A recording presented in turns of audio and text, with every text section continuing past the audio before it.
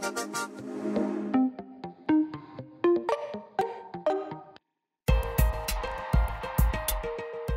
first half of 2020 has been full of surprises, including the home buying and selling experience. I'm David Stark, and welcome to a special mid-year edition of the East Bay Real Estate Weather Report. We're going to focus exclusively on the first 6 months of the year. First, a quick comparison of the first half of 2020 with the first half of 2019, looking at market activity for single-family detached homes throughout the East Bay. Homes for sale were down 38%, sales prices increased 7%. A home was on the market an average of 26 days, and the total number of homes sold decreased by 25%. Now, let's get local, starting with the 880 corridor.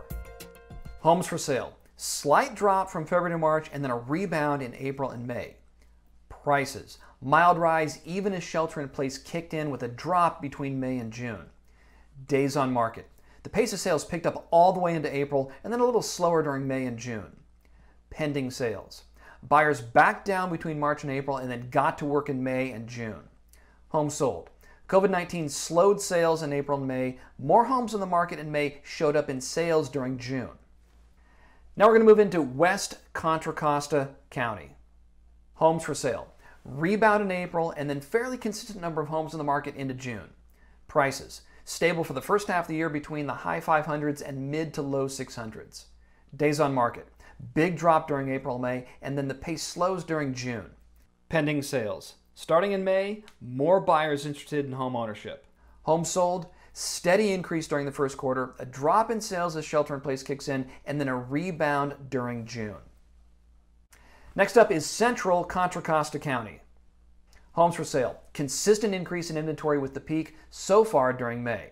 Prices up through April, prices on the rise, then dropping and stabilizing May and June. Days on market. Mid to high teens starting in March shows strong buyer interest.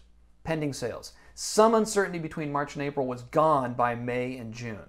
Homes sold, steady sales until that peak inventory in May drove up sales during June. We're going to move now into La Miranda. Homes for sale. COVID-19 limited choices during March, but more homes on the market in April with the peak in May. Prices. Some fluctuations month to month, but for the first half of the year, prices fairly stable.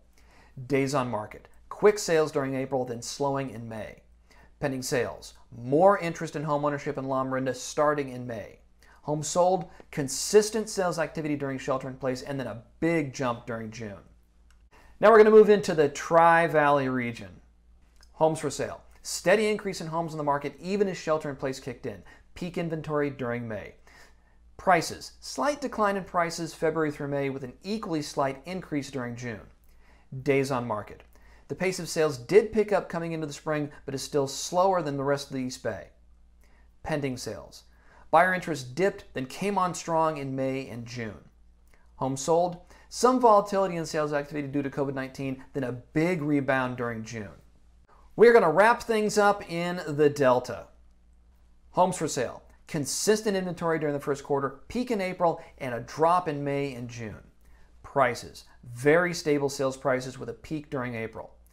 Days on market. Pace of sales accelerated monthly during the first half of the year.